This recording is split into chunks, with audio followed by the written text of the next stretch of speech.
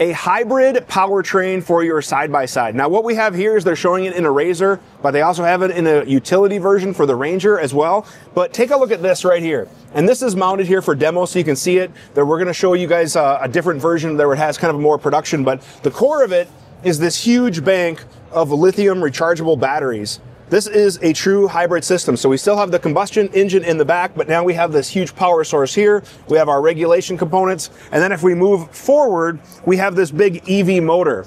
This EV motor is going to power the front diff and the drivetrain, so it can truly be a hybrid motor system, meaning that you can put it in full electric and we're not using the combustion motor at all. So it's quiet, it's stealthy, it's efficient, we have a lot of torque. So think about it, maybe you need to make a trail connection and you don't want to make a lot of noise. Maybe it's late at night, you have to go through a neighborhood or a certain trail section, you have that stealth mode. Or maybe you are trying to hunt or check out nature and you don't want to have any disrupting engine noise, you want to sneak to your deer stand or your hunting area, the electric motor can give you full stealth model. There's also maybe some government applications as well.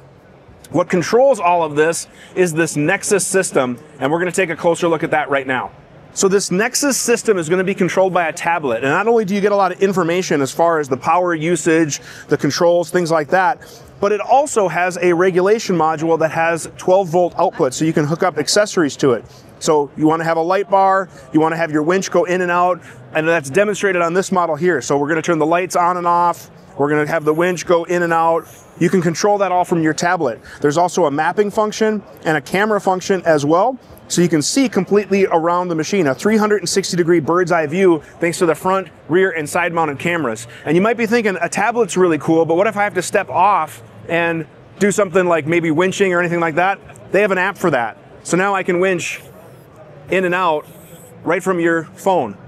Pretty cool stuff. I'm telling you guys, this is some really futuristic stuff. I think hybrid drivetrain technology is the future for side-by-sides. We're seeing companies come out with this. They're going to be integrating with more OEMs.